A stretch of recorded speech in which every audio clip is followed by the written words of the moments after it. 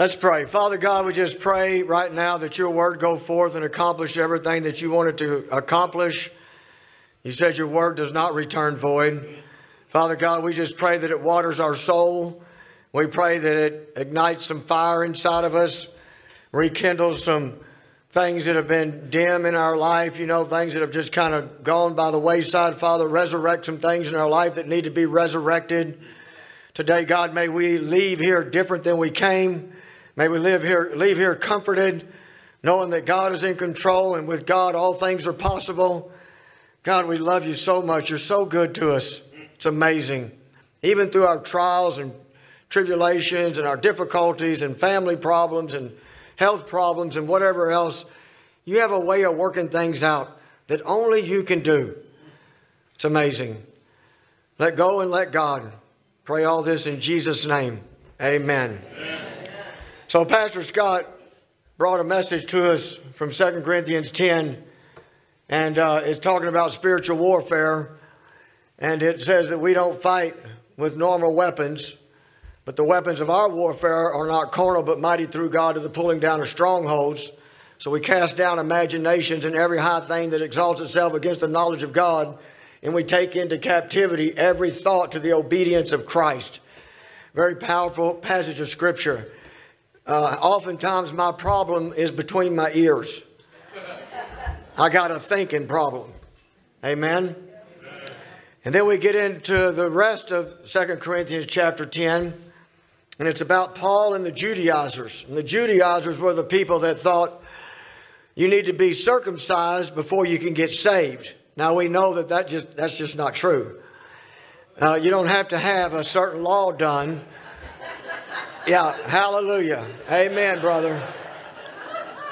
Pastor Scott said it good when he was opening it up. We can't go a day without sinning. If you can go a day without having a bad thought towards somebody, or wanting to lose your temper, or walking in fear, doubt, and unbelief, any of those kind of things, that's sin. Anything done apart from faith is sin. So anyway, we have to have a Savior, and that's Jesus Christ. There's no other way to live this life. 2 Corinthians chapter 10 verse 7 says, do you look at things according to the outward appearance? If anyone is convinced in himself that he is Christ, let him again consider this in himself, that just as he is Christ, even so we are Christ. A lot of times people look at each other according to the flesh, the outward appearance. But we find in 1 Samuel 16:7, when he's talking about King David, the shepherd boy, he says, man looks at the outward appearance, but God looks at the heart. God is looking at my heart and seeing how devoted I am to him. He's looking at my heart to see what things I'm not willing to let go of, and saying, let go of those things and I'll give you something better. It is Paul against the Judaizers. Like I said, they're the ones that mix the law with grace. Paul called them in the book of Philippians, mutilators of the flesh. I thought that was pretty good. Very graphic. And in Romans 2:29 it says, but he is a Jew who is one inwardly, and circumcision is of that of the heart in the spirit, not in the letter, whose praise is not from men but from God. What's he saying there? Well, in Deuteronomy 30 verse 6, he says the same thing. Even in the Old Testament, he says that we must have a circumcision of the heart. And that was even before Christ. So he was challenging the Israelites to be obedient to him so that their heart would actually change. When we come to Christ, there's a circumcision that takes place. But it's not the part of the body you think it is. It's a part of the body called the heart.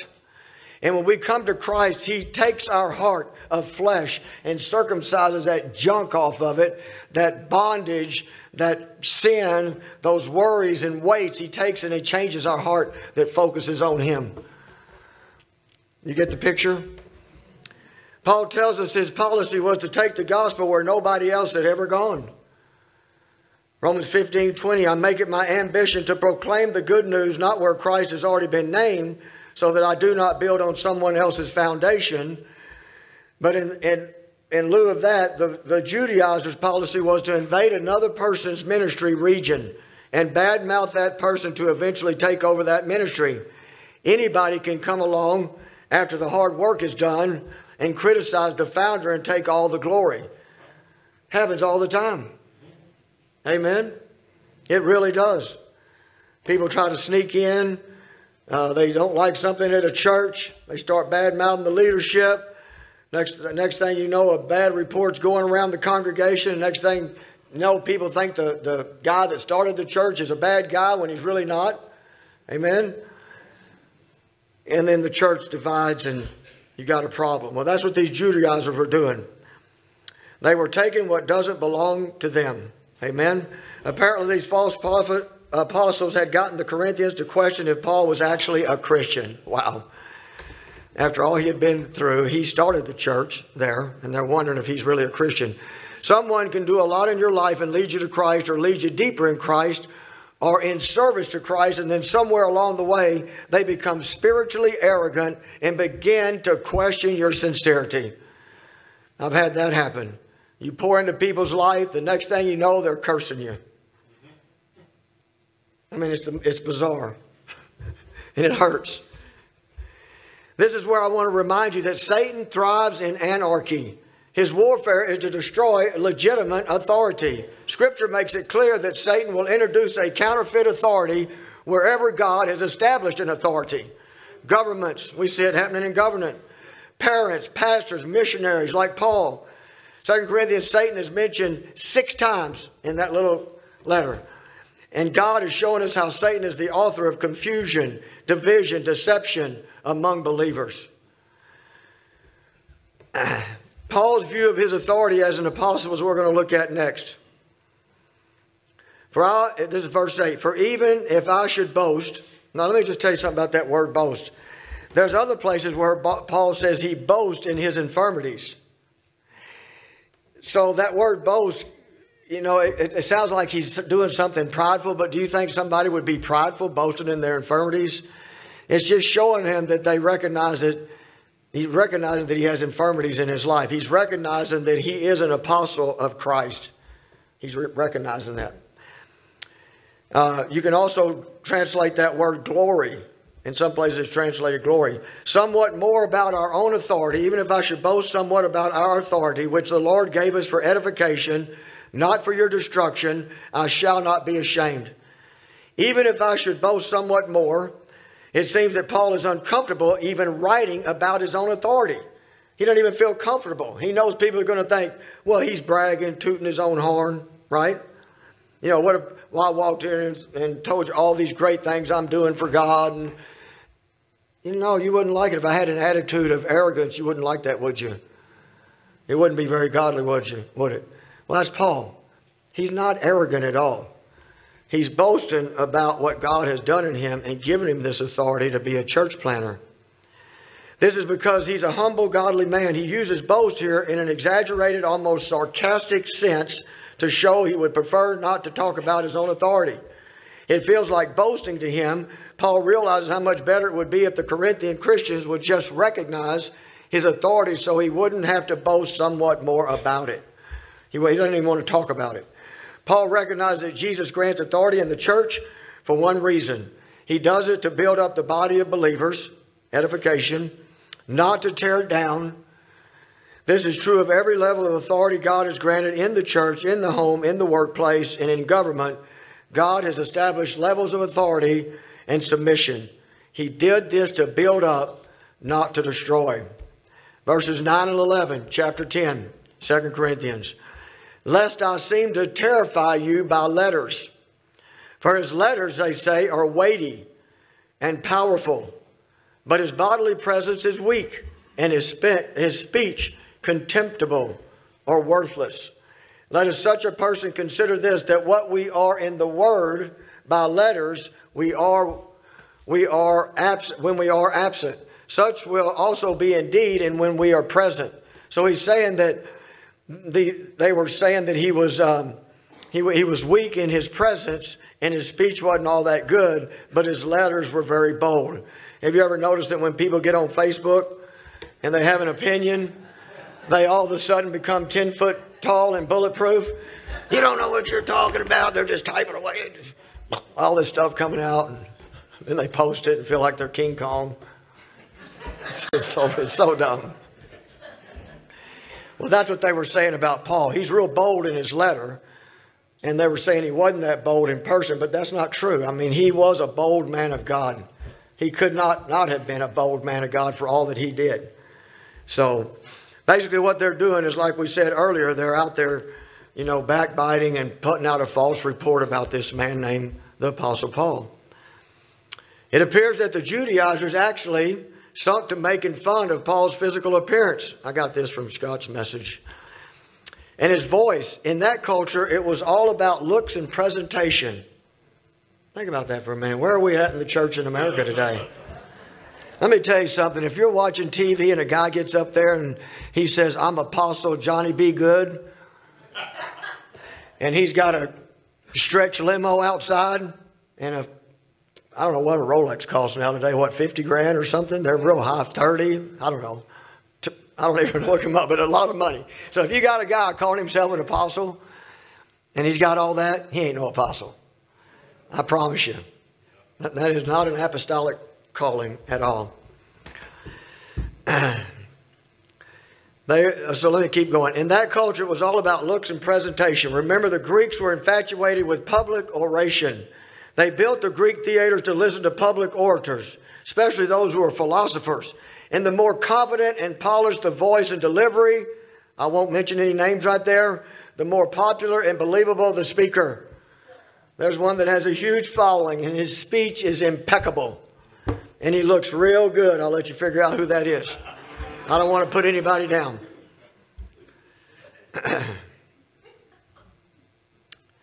These false apostles must have been quite something to captivate the Christians in Corinth, whose first exposure to Christ and Christianity was from Paul, Mr. Sincere. He didn't beat around the bush. Read his letters. He didn't sugarcoat anything. Paul did. And I'm going to guess that they were fairly good looking, you know, the Hollywood type. And compared to them, they said that Paul's bodily presence is weak. His speech is contemptible. In other words, Paul's a wimp. Sounds like a Mickey Mouse. Based on that, we can disregard him. It may be that they were right. Not really, but I'm going to read you something. A description of Paul's personal appearance has come down to us from a very early book called the Acts of Apostles. Or the Acts of Paul, the Apostle, which dates back to about AD 200. It is so unflattering that it may well be true. It describes Paul as a man of middling size, medium size, and his hair was scanty. His legs were a little crooked. His knees were far apart. He had large eyes, bug eyes. His eyebrows met together, and his nose was somewhat long. Pinocchio. But listen to this. But he was full of grace. Sometimes he looked like a man, and sometimes he looked like an angel. Gives me goosebumps. Don't judge a book by its cover. You may not know the power living inside of some Christian people. Remember, man looks at the outward appearance, but God looks at the heart. Can you think of someone else in Scripture, Tony, that was not very good looking? Isaiah 53, 2 through 5. I'm going to read this passage of Scripture. Yeah, that's Jesus on the left. And what do we make Jesus look like in America? Fabio. I mean, he can bench 500 pounds. I mean, it's just, they think that this is more what Jesus would look like based on archaeology and however they do all that scientific research. He looks like an ordinary guy, right? Paul looked like an ordinary guy. Nothing real special about him. This is coming out of the Message. Y'all know I use Isaiah 53 as often as I can because I think it's one of the most powerful anointed passages of Scripture in the whole Bible. It's the one Jews never want to hear. And it's a prophecy about Jesus 700 years before it happened. So listen to this. This is talking about Jesus. The servant grew up before God, a scrawny seedling, a scrubby plant in a parched field. There was nothing attractive about him. Nothing to cause us to take a second look. You know, ladies, when you're walking down the street and some hunk walks by, you kind of go, wow, look, he's even got nice buns. And guys, I'm not going to leave you out. Some good-looking chick walks by and You can't help. You know, you're sitting there with that battle going on. Now Job says, I made a covenant with my eyes. Don't look, but you go. Well, there's that. You can't go a day without sinning.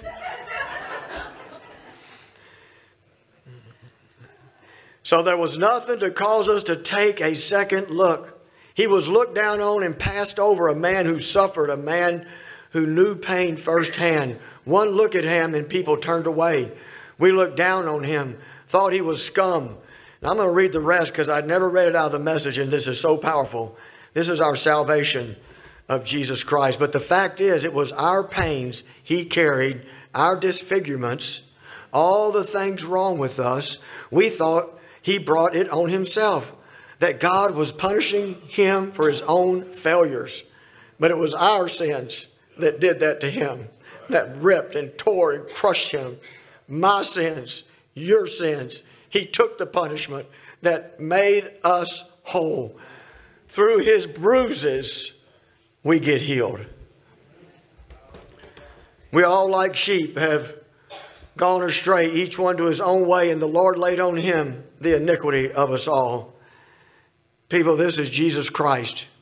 Not much to look at, but he conquered the world. He conquered kingdoms and had no army. He raised the dead and was no magician.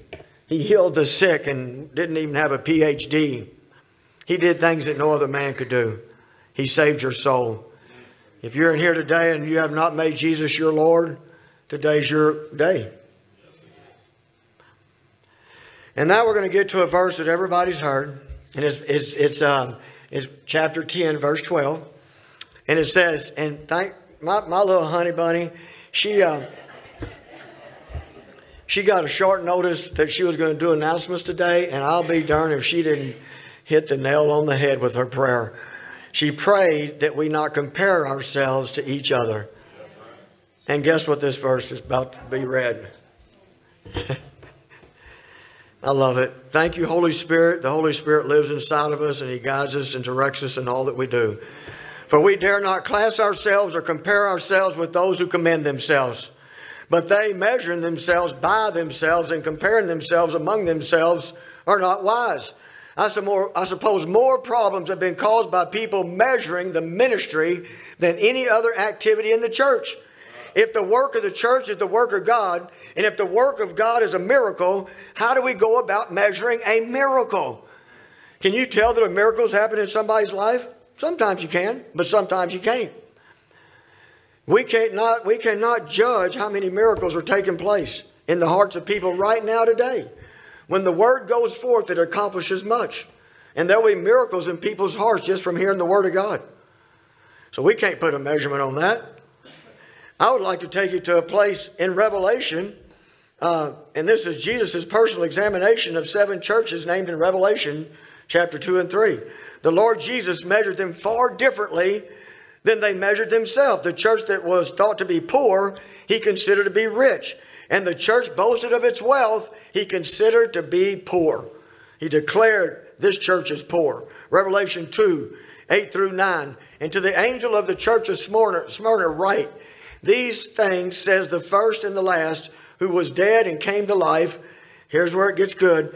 I know your works. Jesus knows your works, tribulation and poverty. See? But he's saying, even though you have poverty in the natural, it says in the last 4 words, but you are rich. Why were they rich? Because they did the things Jesus asked them to do. They were saving souls. Lives were being changed. Now let's go to the famous Laodicean church. Revelation 3, 16 and 17. You know, that's the one that was lukewarm. And I'd rather you be hot or cold. But not lukewarm, I'll spew you out of my mouth. So then, because you are lukewarm and neither hot or cold, I will vomit you out of my mouth. Verse 17 says, because you say, I am rich. So the church was saying, I'm rich. I'm wealthy. The American church says, I'm rich. I'm wealthy. I have no need of nothing. Look at me. I got a new car every year. I got the latest, greatest, fanciest house in the whole universe. Again, I've said it before. There's nothing wrong with wealth. There's nothing wrong with having wealth as long as wealth doesn't have you. Amen. I know some wealthy people that give so much money to the work of God. It's unbelievable. They write checks left and right. But when the wealth has you, it's not healthy anymore. So he says, I am rich. The church there says, I'm rich. I've become wealthy. I have no need of nothing. And do you not know that you are wretched, miserable, poor, blind, and naked? That's what Jesus said about that church. How would you like Jesus to walk in? It wouldn't work here. He wouldn't say that about this church. But to a church, what if you're in a church service and it was all, the finest of everything? Everybody was wearing $500 coats and, all that stuff. And he just said, and they thought they were, the best church around. And he says, you're wretched, miserable, poor, blind, and naked. There's many churches in America today that would fit. With the transgender pastors, with the homosexual pastors, and the insanity that's in church today is unbelievable. I really don't think it's ever been this worse. I know the church was weak during Nazi Germany days, but it wasn't this depth of evil in the church then. They just had a big dose of cheap grace, kind of like we do here, Say a little prayer and then you can live any way you want to. Jesus loves you. That's not true. Anyway, the Judaizers and critics of Paul certainly thought highly of themselves. Paul will not class or compare himself with these carnal, worldly people at all. So in looking at this, comparing yourself to other people, because right here he was comparing churches and these Judaizers and what they had been doing, and they were comparing themselves to others and thinking that they were doing something great for God. But let's think about it on a personal level, comparing ourselves to other people. We all do it, so don't look at me in that tone of voice. We all do it. We look at, guys look at guys and go, wow, man, I wish I was built like him, or I wished I had that, or I wished I had this. And women look at other women and go, man, I wished I had her gifts. And we do that. Amen? And men have a real struggle with ego. I believe that. And they think they're the greatest thing that was born. And if they don't think they're the greatest thing that was born, they'll say, well, I'll do until he's born. Did you catch that one?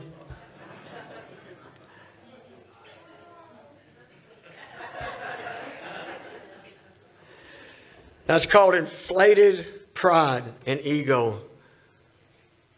Amen. Oh, Lord, it's hard to be humble when I'm perfect in every way. I can't wait to look in the mirror. I get better looking each day. To know me is to love me. I must be a hell of a man.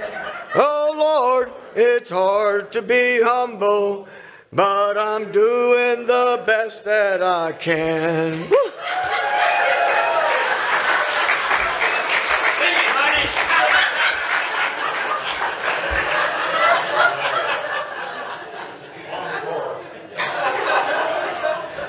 Trivia, who sang that song?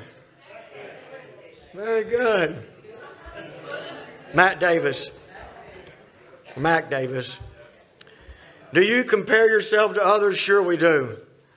So this guy here he was an egomaniac, and usually an egomaniac has an inferiority complex. They're the greatest thing one day, and the next day they're lower than a snake's belly. Amen? Not very healthy outlook on their life.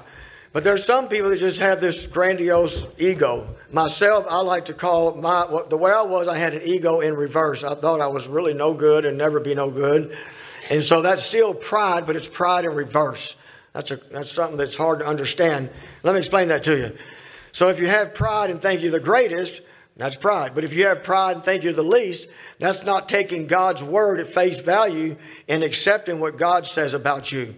God says that you were fearfully and wonderfully made. His works are perfect. You know that full well. He knew you in your mother's womb. He says, you are my workmanship, created in Christ Jesus unto good works, which God hath before ordained that you should walk in them. That word workmanship means masterpiece. You're God's masterpiece. That's a sober outlook on who you are. Amen? You're a masterpiece. He wants to do good things through you. He has a special assignment for you. You say, well, I can't do anything. Yes, you can. There's a lot you can do. Amen? Ask him what he wants you to do. Don't compare yourself to somebody else. You have gifts that somebody else doesn't have, and he wants to use those. And right here in this church body, there's plenty of things that we can use gifted people with. Amen? The most important person you should compare yourself with is Jesus himself. He is our role model, our champion. He's our Savior and Lord. To him we should strive and to have his love and character. Pray and ask God to help you stop comparing yourself with others. Look at your weaknesses and limitations as opportunities for Christ's power to be upon you. You know what Paul said, 2 Corinthians 12:9. He says, Jesus said to him, my grace is sufficient for you, for my strength is made perfect in weaknesses. Therefore, most gladly I will rather boast in my infirmities, that the power of Christ may rest upon me. Did you get the picture? When we take our limitations and our imperfections, God can make us strong in those areas to do the things he wants us to do. Number 3, the true measurement of ministry, verses 13 and 14. We, however, will not boast beyond measure, but within the limits of the sphere which God appointed us, a measure to reach even unto you. Another phrase of sarcasm to them. He's telling them that I came here even to you to preach the gospel. Somehow you forgot that. For we are not overextending ourselves as though our authority did not extend to you. For it was to you that we came with the gospel of Jesus Christ. Paul was assigned to reach the Gentiles. It says in Acts chapter 9, verse 15. And this is where Jesus told him, but go and bear my name before the Gentiles, kings, and the children of Israel. He was also to go where no other apostle had ministered. He was to be a pioneer preacher to the Gentiles. Paul used a bit of sarcasm in his defense. The area God assigned to me included even you Corinthians. It was not the Judaizers who had come to Corinth with the gospel. It was the apostle Paul. So again, false pastors and apostles and teachers will come into a church, take credit for it, and try to divide it. It was the apostle Paul, but the Judaizers were trying to claim it for themselves. Remember, churches and ministers are not competing with each other. They're competing with themselves.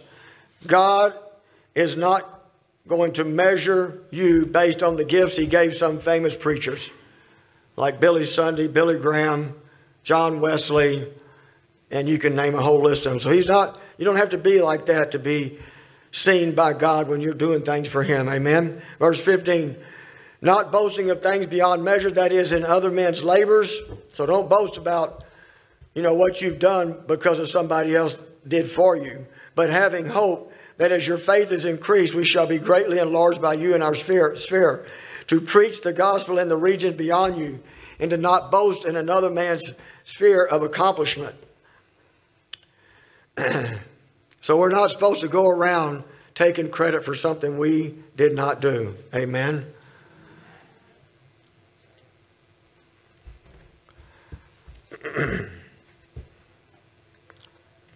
I want to read you a story about 3 black women that this happened to here in America. There's a movie called Hidden Figures. I got this out of Scott's notes too. This is really good. Did you remember that was in here? It was good. Hidden Figures is a tremendous movie that includes this situation. Somebody doing something great and other people taking credit for it. I'm going to watch a movie again. It's really good. It includes this situation. When the United States raced against Russia to put a man in space, NASA found untapped talent in a group of African-American female mathematicians that served as the brains behind one of the greatest operations in U.S. history. Based on the unbelievably true life stories of 3 of these women, known as human computers. These women were called human computers. The movie follows these women as they quickly rose in the ranks of NASA alongside many of history's greatest minds, specifically tasked with calculating the momentous launch of astronaut John Glenn into orbit and guaranteeing his safe return. One woman in particular comes up with all the solutions and has to put her supervisor's name on all her work. That should make your blood boil. You should be going, who is that no good piece of trash? Get a rope. You know, if we had public hangings, crime would go down tremendously. I guarantee it. String them up.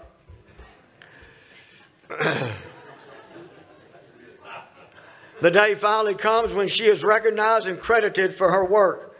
Actually, it wasn't until this movie that all three women were finally getting credit for saving the SAFE program. Their name, the main lady was Katherine G. Johnson, Mary W. Jackson, and Dorothy Vaughan. These are the women that accomplished so much, and they didn't get credit for it. That kind of make you mad, doesn't it? Continuing in verse 15b and 16, Paul says, having hope that as your faith increase, we shall greatly enlarge you by you in our sphere. So he's saying that he's hoping that when their faith increase, they can go out there and do the things they're supposed to do. See, our job as pastors is to hope to get people to a place where they're going out and doing things for the Lord and building the church and helping people and all that. Amen. That's what Paul's saying. Your faith increase to preach the gospel in regions beyond you and not to boast in another man's sphere of accomplishment. So as far as Paul's future ministry in Corinth is concerned, he and his team want to see the Corinthians grow in Christ, which will lead to greater ministry among the Corinthians in their church and community and beyond. They can join Paul's team to bring the gospel to other regions that are unreached, where no one has already begun to bring the gospel, which is Paul's policy. We said it at the first, Romans 15:20, to take the gospel where nobody else had ever gone. God may landmark take the gospel somewhere where nobody else has ever gone. Spearfish.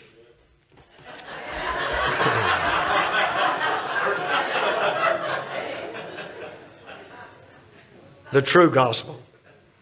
Current events. What's happening. That's what I mean by that. And then verses 17 and 18 at the end of this chapter, Paul says, but let him who glories, glory in the Lord. If you're going to boast on something, boast in God. For not he who commends himself is approved, but whom the Lord commends is approved. Jeremiah 9:23 and 24. These are powerful verses right here. Thus says the Lord, let not the wise man glory in his wisdom, nor the strong man glory in his strength, nor let the rich man glory in his riches. But let him who glories glory in this, that he understands and knoweth me, that I am the Lord, exercising loving kindness, judgment, and righteousness in the earth. For in these I delight, saith the Lord. Did you get that? There's plenty of people that go around tooting their own horn.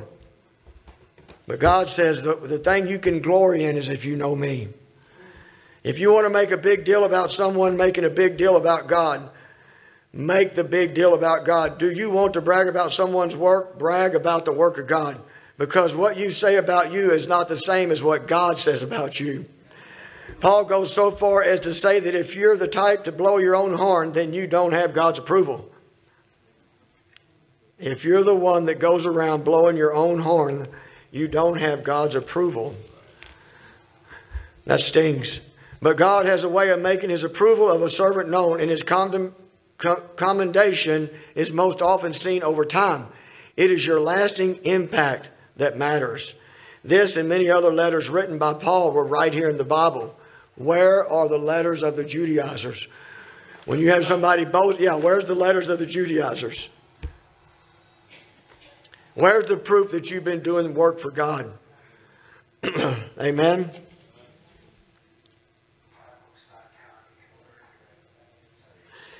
In finishing this message, I can't help but wonder how Paul withstood so much contention, yet he never gave up in serving Christ. What kept him strong through all the hard times and setbacks? Pastor Scott's going to be doing chapter 11, and at the end of chapter 11, there's this list of all of the hardships Paul went through. It's amazing. How can he endure such things like that and still keep his eyes on Jesus? Well, he had some very powerful revelations. You know, he was on the road to Damascus. Jesus met him on that road, blinded him for 3 days.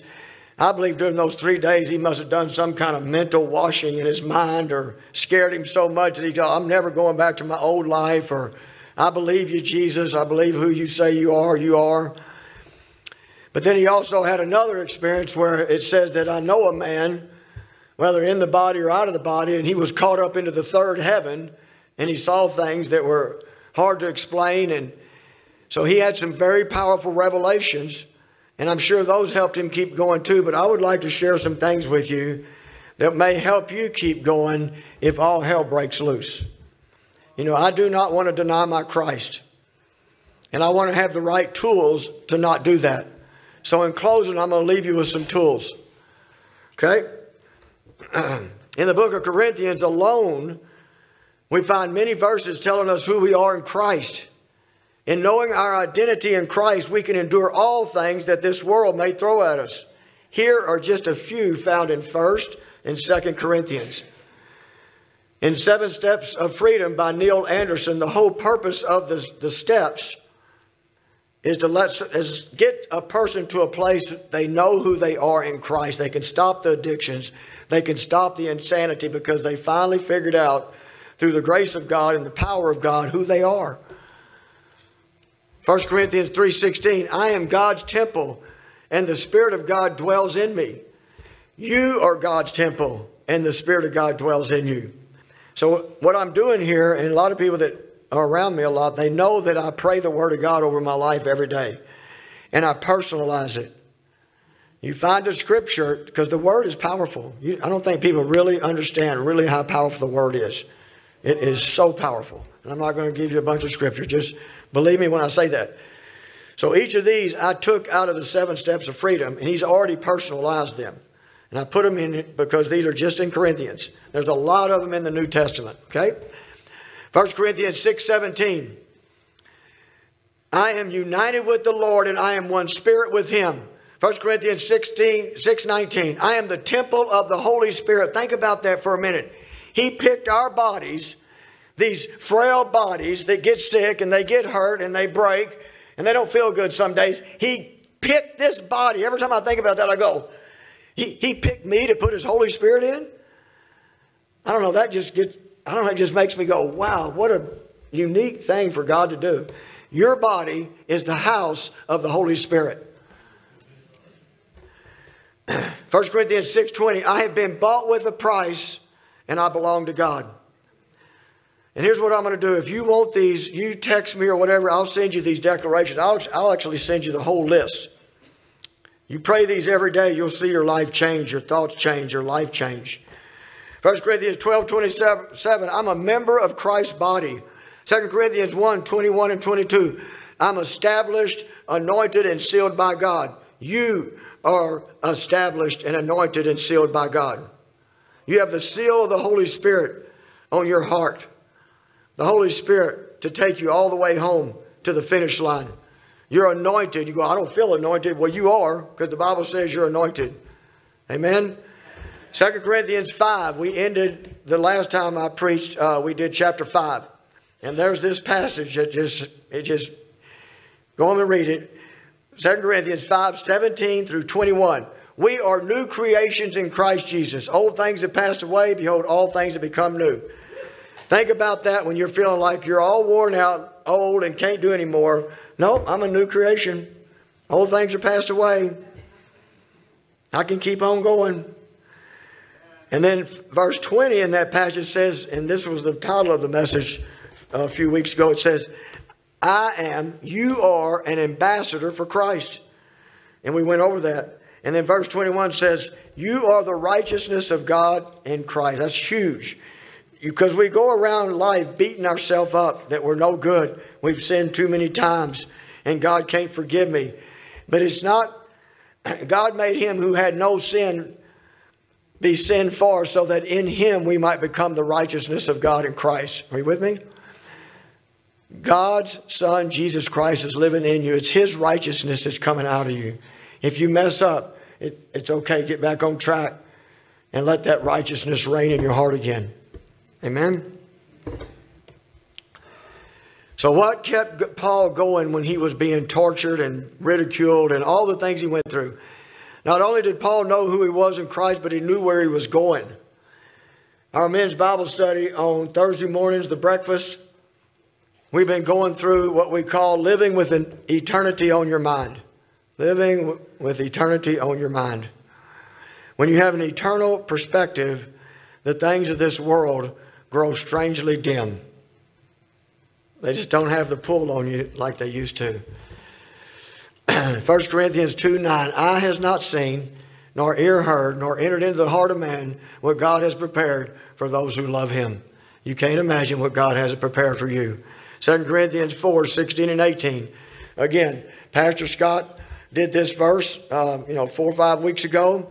I also repeated it again when I did chapter 5. I'm going to repeat it again. Why?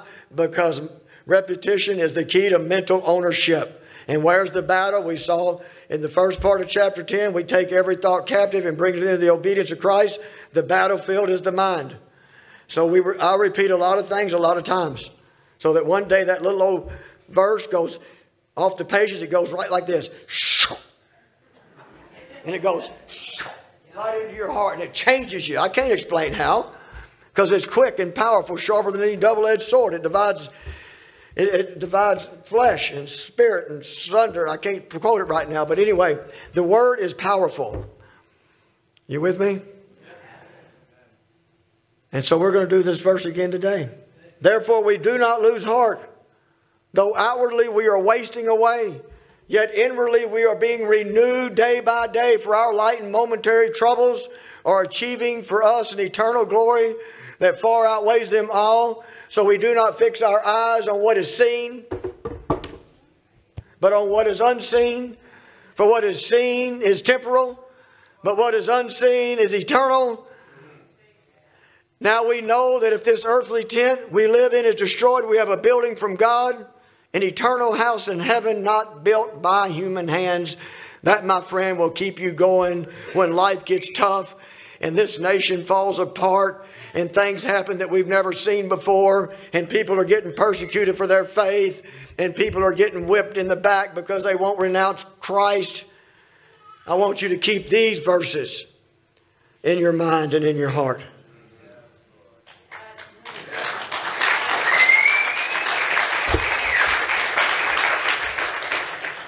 I've told you before in Sunday school, Philippians 3:20. My mama said this verse to me so many times, and I'd say, what does that mean? For our citizenship is in heaven, from which we also eagerly wait for the Savior, the Lord Jesus Christ. Did you get that? Our citizenship. We're citizens of heaven that has a temporary assignment on earth. Our citizenship is in heaven. This is not your home. That home on 14057 Telluride is not your home. That's just a dwelling place. Colossians 3:1-4, if you be risen with Christ, seek those things which are above, where Christ is seated at the right hand of the throne of God. Set your affections on things above and not on things below, for you are dead, and your life is hid with Christ in God. When Christ, who is our life, shall appear, then you shall also appear with him in glory. So listen. The Bible says, that first part of that verse, it says, set your affection on things above. I have to tell you what that verse means. It means to exercise your mind. It's an athletic term. So, bodybuilders, they pump up their muscles. They got big muscles. They do it because they do it over and over again. So we exercise our mind over and over again toward the things of God. We hide his word in our heart that we not sin against him. Amen. I like to tell people the word of God is like scrubbing bubbles. It cleans us up.